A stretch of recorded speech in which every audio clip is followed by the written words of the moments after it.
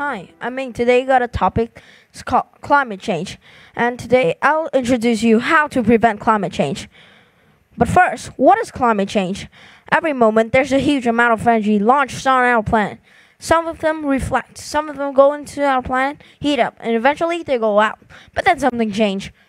We release so many greenhouse gases, trapping the heat inside and slowly making the Earth heat up.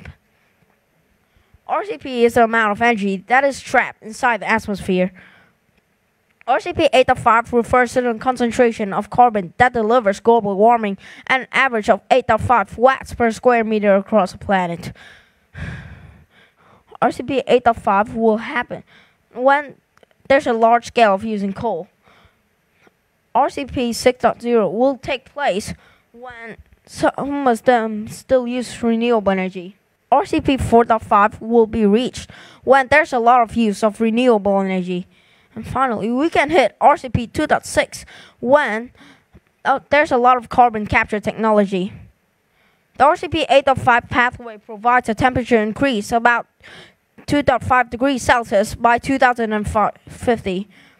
But why 2.5 degrees Celsius is such a big deal? Because warming up our planet by 2.5 degrees Celsius takes a lot of heat. All this extra heat melts glaciers, increasing sea levels, making the weather extreme, and increasing the ferocity of storms. To prevent that, we have to achieve net zero. But what is net zero? Every time we release a molecule of greenhouse gases, we take back a molecule of them, making our net emissions zero. But to cut down every source of greenhouse gases on every country is a big challenge. Planting trees will help, but trees alone can't help us to achieve net zero. For trees alone to help us achieve net zero, we will need every person to plant 730 trees. It's almost impossible. In the near term, the way to reduce climate change risk is by reducing methane. Methane takes 1% of greenhouse gases, and carbon dioxide takes 99% of them. It seems unharmful, but actually that 1% of methane is actually more harmful than that 99% of carbon dioxide. So how can we reduce the methane we produce quickly?